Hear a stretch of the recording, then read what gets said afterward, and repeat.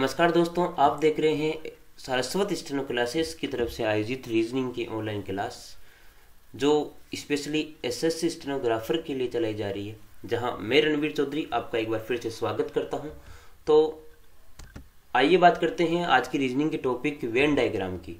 दोस्तों, अगर आप एसएससी स्टेनोग्राफर की तैयारी कर रहे हैं तो हमारे चैनल के ऊपर आपको एसएससी स्टेनोग्राफर के लिए स्पेशली रूप से तैयारी कराई जा रही है। तो आप इस वीडियो को अंत तक देखिए और अपने दोस्तों के साथ भी शेयर करें ताकि उनको भी इससे काफ़ी मदद मिल सके। तो क्या होता है वेन डायग्राम, आइए बात कर लेते हैं। तो वेन डायग्राम के अंदर आपको कुछ एलिमेंट्स के ग्रुप मिलते हैं, जहां एलिमेंट्स को अलग अलग डायग्राम के आधार पर प्रदर्शित किया जाता है। कुछ एलिमेंट्स के जो ग्रुप रहते हैं उनमें कुछ समानता पाई जाती है या कोई जो ग्रुप रहते हैं वो डिफरेंट रहते हैं एक दूसरे से। अगर मैं दूसरे शब्दों में बात करूं तो वेन डायग्राम जो एलिमेंट्स रहते हैं उनके ग्रुप का प्रतीक है, जिसके द्वारा एलिमेंट्स को प्रदर्शित किया जाता है। अब वो एलिमेंट्स आपके कोई भी हो सकता है, जैसे कोई भाषा, सब्जेक्ट, कुछ भी, व्यक्तियों की कैटेगरी, कोई गणितीय संख्या आदि। तो इसके अंदर इस जो टॉपिक है इसके अंदर आपको जैसे जैसे एग्जाम में क्वेश्चन पूछे जाते हैं उसके आधार पर आपको टाइप वाइज क्वेश्चन कराए जाएंगे। तो आइए कुछ उदाहरण देखते हैं। सबसे पहले अगर बात करें क्वेश्चन नंबर 1 की, तो देखो क्वेश्चन नंबर 1 कह रहा है निम्नलिखित में से कौन सी आकृति सही तरीके से घोड़े, बकरी और जानवर को प्रदर्शित करती है। तो यहाँ पे वही बात हो रही है, आकृति की बात हो रही है और आपको एक दे दिया कि घोड़े, बकरी और जानवर। तो इसमें आपको पूछ रहा है कि कौन सी आकृति इसको सही तरीके से प्रदर्शित करती है। तो क्या अगर अपन पहली आकृति देखें, अगर मान लो तो पहली आकृति में मान लो इसको अगर अपन माने घोड़ा, इसको जानवर और अगर इसको माने अपन बकरी, तो यहाँ अपन देखेंगे ये मान लो जानवर है। तो जानवर के अंदर सब कैटेगरी है घोड़े और बकरी। घोड़े और बकरी क्या होते हैं? जानवर। तो बिल्कुल जानवर के अंदर आएंगे, मतलब ये ऑप्शन तो अपना नहीं बैठ रहा। आगे अगर इसकी बात करें तो इसको अगर घोड़ा माने, इसको जानवर माने, तो इसको बकरी। देखो बकरी की कैटेगरी भी आधी आ रही है, घोड़ा बिल्कुल अलग निकल रहा है। और अगर ऑप्शन नंबर 3 की बात करें तो बिल्कुल सही बैठ रहा है, क्योंकि देखो अगर ये जानवर का टाइप है यहाँ पे पूरा गोल, और इसके अंदर देखो घोड़ा और बकरी दोनों आ रहे, तो यही तो अपन चाहते हैं कि जिसके अंदर घोड़ा और बकरी दोनों जानवर है, तो जानवर का आ रहे कौन सा हो जाएगा? Option number 3।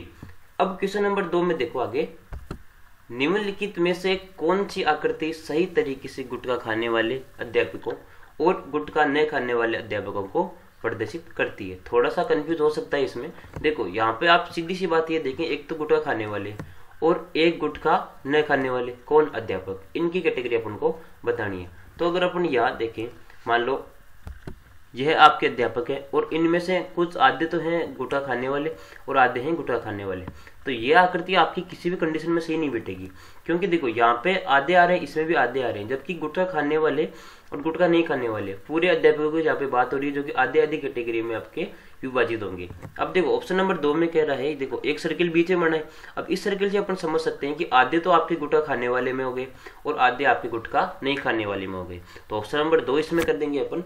अब अगर क्वेश्चन नंबर 3 की बात करें तो यहाँ पे कुछ आकृतियां दी हुई है और आपके 3 से लेके 8 तक क्वेश्चन है। इनमें अगर आपको बोल दे कि शहर, राज्य और देश को कौन सी आकृति सही से आपको प्रदर्शित करती है, तो देखो देश के अंदर क्या आता है? राज्य। राज्य के अंदर क्या आता है? शहर। सीधी सी बात अपन समझ सकते हैं। बस इसको क्या करना है, अपन को वेन आरेख के जरिए समझना है।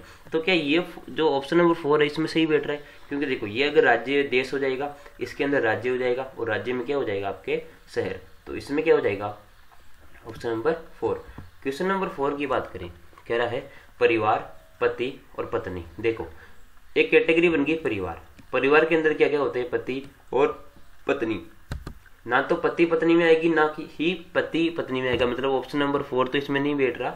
अगर परिवार की बात हो रही है यहाँ पे, तो परिवार में 2 सदस्य हैं, तो ऑप्शन नंबर 3 आ रहा है, क्योंकि अगर ये परिवार माने और ये पति और ये पत्नी, परिवार का हिस्सा होते हैं पति और पत्नी, तो ऑप्शन नंबर 3 आ जाएगा इसमें। और तो इसमें 3 कर देंगे अपन। और क्वेश्चन नंबर 5 की बात करें तो कह रहा है गाँव, जिला, राज्य। तो वही ऊपर वाला क्वेश्चन है, बिल्कुल का बिल्कुल वैसे का वैसा। जैसे राज्य के अंदर क्या होता है? जिला, जिले के अंदर क्या होता है? गांव। तो इसमें क्या आ जाएगा? ऑप्शन नंबर 4 आ जाएगा।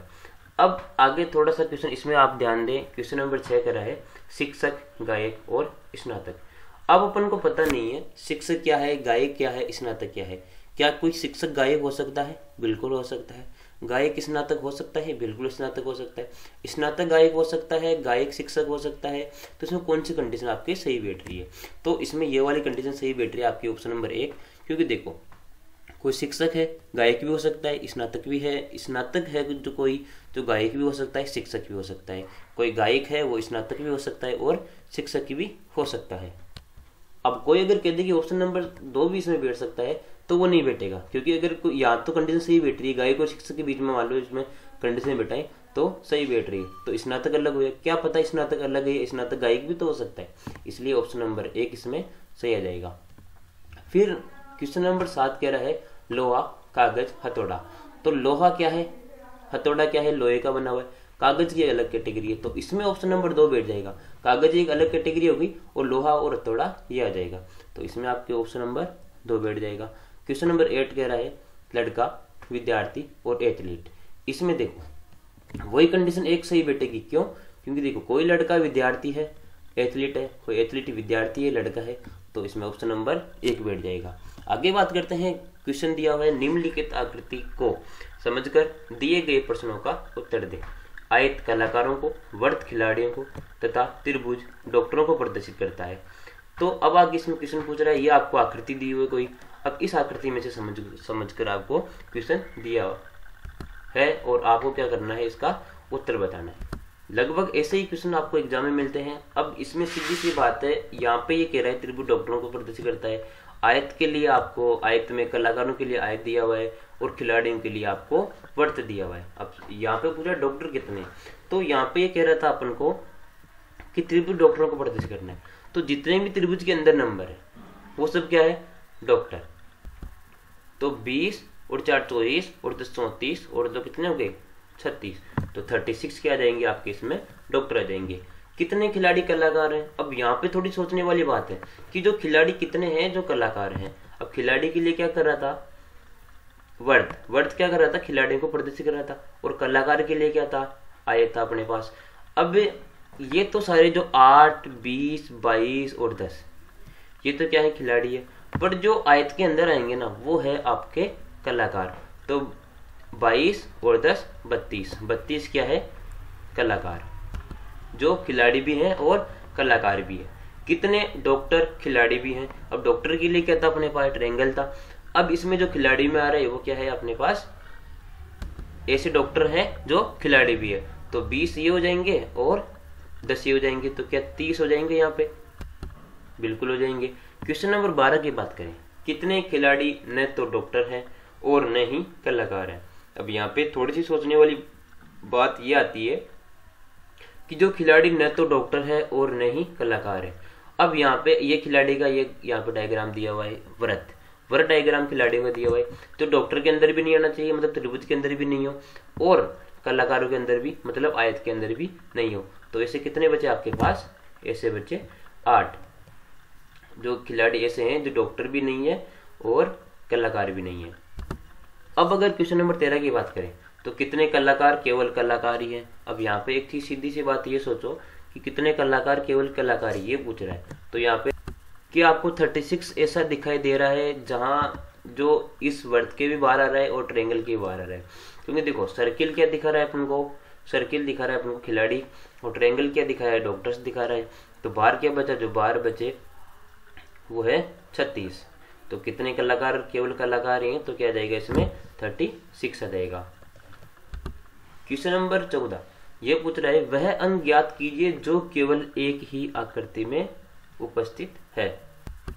तो इसके लिए आकृति अगर अपन को ये वाली दी हुई हो और कह रहा है वह अंग ज्ञात कीजिए जो केवल एक ही आकृति में उपस्थित है, तो यहाँ देखो आप देख रहेंगे 3-4 आकृतियां बनी हुई है। यहाँ पे ये वर्त बना हुआ है, यहाँ पे आयत है, यहाँ पे ट्रायंगल है, यहाँ पे भी ट्रायंगल है।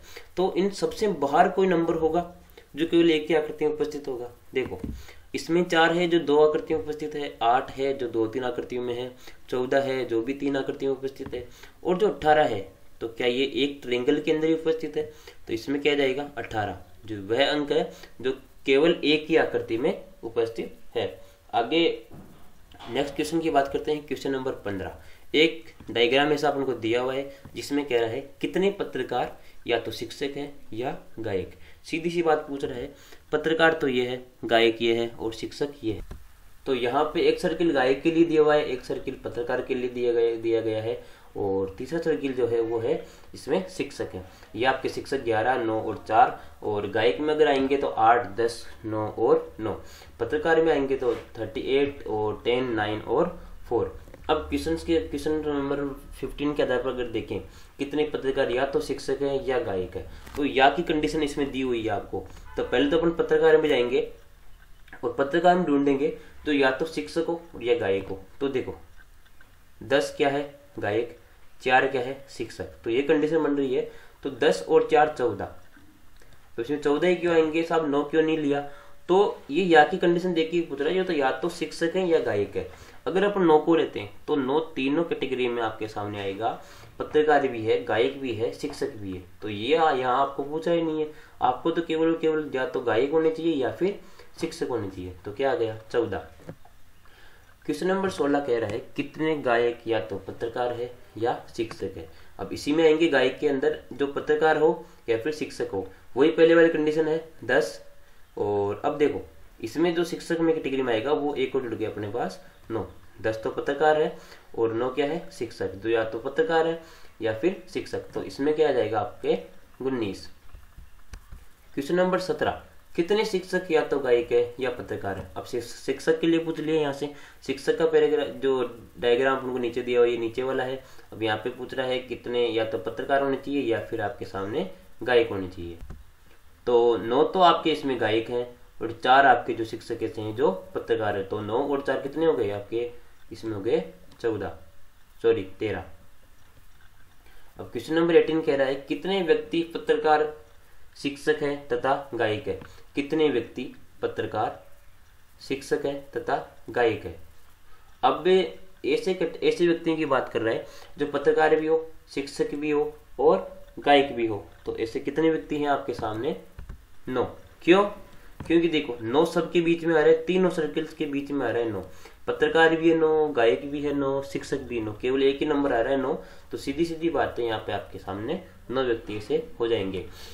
क्वेश्चन नंबर 19 कह रहा है 2 विभागों से संबंध रखने वाले कितने व्यक्ति हैं। तो जो 2 विभागों से संबंध रखने वाले हैं, तो देखो क्या 10 आपके सामने 2 विभागों से संबंध रखता है, तो 10 आ गया। 9 आपके सामने इन दोनों विभागों से संबंध रखता है, तो क्या आ गया 9।